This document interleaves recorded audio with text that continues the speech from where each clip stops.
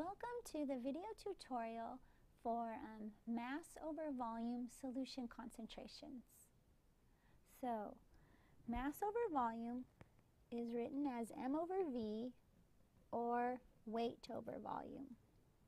And so this is an important concentration unit. So remember that it's going to be the mass of the solute over the volume of the solution. And so mass over volume, there are not a lot of rules here. We can have any mass unit and any volume unit.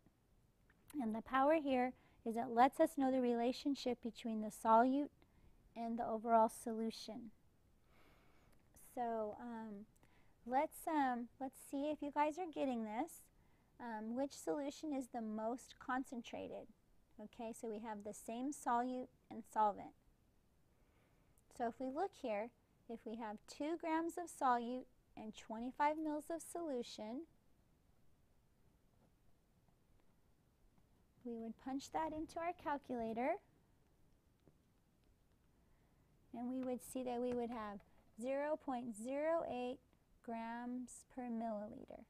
So this would be a mass over volume concentration because we have a mass unit divided by a volume unit. Let's compare this to solution B. Now we have 25 grams of solute dissolved in 120 milliliters of solution. So we punch those values into our calculator, and we see that this solution has 0.21 grams per milliliter. So we can already see that solution B has a higher concentration than solution A. Now let's look at solution C. We have 0.5 grams divided by 25 milliliters. Okay, so now we would have 0.02 grams per mil. So the important thing here is we compare the various solutions. We have to make sure that we have the same mass and the same volume units to be able to compare the concentrations.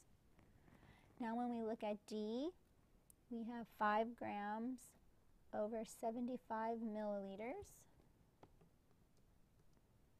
So that would be 0.067 grams per mil, or 0.7 grams per mil if we're paying attention to sig figs.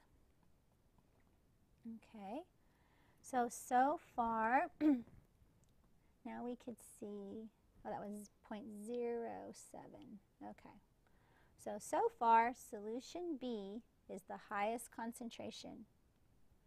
And then this last one, 30 grams in 150 milliliters. So we take 30 divided by 150, and we get 0.20 grams per milliliter. And for sig figs, we would drop it to there. Okay, so now we compare these results, and we see that solution B has ever so slightly the higher concentration, 0.21 grams per milliliter. So this first practice problem is just a very straightforward way that we calculate a concentration, any mass unit and any volume unit. If we want to compare solutions, we have to make sure that our mass and volume units agree. Now let's look at how we can use a mass over volume concentration in a calculation. So this first practice was calculating mass over volume. This second practice problem is going to be using mass over volume. All right, so let's look at this question and sort it all out. A sample of blood serum is tested and found to contain testosterone at a concentration of, so this piece right here, this information here, this is our mass over volume. So it's 575 nanograms of testosterone, right, per 1 milliliter of the blood serum. So to make friends with the concentration units, we have to learn how to read the information in the question and recognize that the nanograms is referring to the testosterone because that's the solute, and then the milliliters is referring to the blood serum, which is the solution.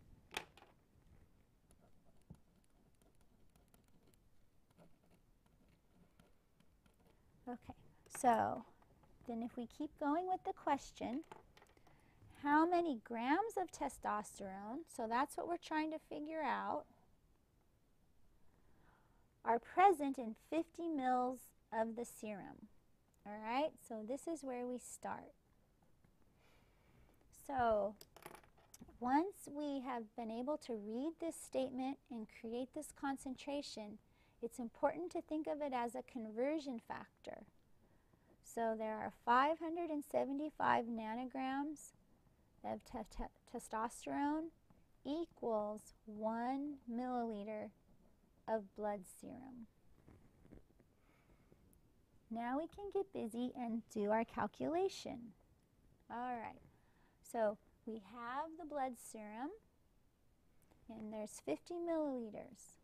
So it's very important now that we have the amount of blood serum, we have the volume unit, and we want to make sure that we have the descriptor for what the heck it is this 50 milliliters is. It's the blood serum. It's the solution.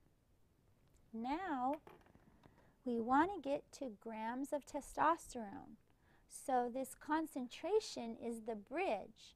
It connects the serum, the volume of the serum, to the mass of the solute, the testosterone. So we have milliliters of serum on the top. We're going to have milliliters of serum on the bottom so that they cancel out. And we know that every milliliter of serum has 575 nanograms of testosterone. So we've used our mass over volume concentration to convert out of serum and into testosterone. So we can cancel out the milliliters of serum. They're gone. So now we have nanograms of testosterone. Are we done? Let's look back and see what the question's asking.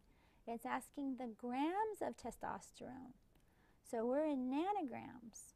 So we're going to need to do a unit conversion.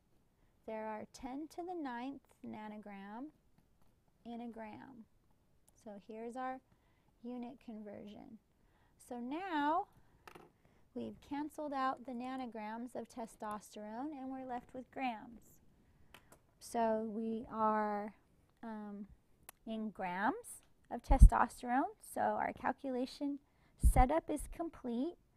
Now we go ahead and plug the values into the calculator and we get our results, and the calculator tells us 2.875 times 10 to the minus 5 grams of testosterone.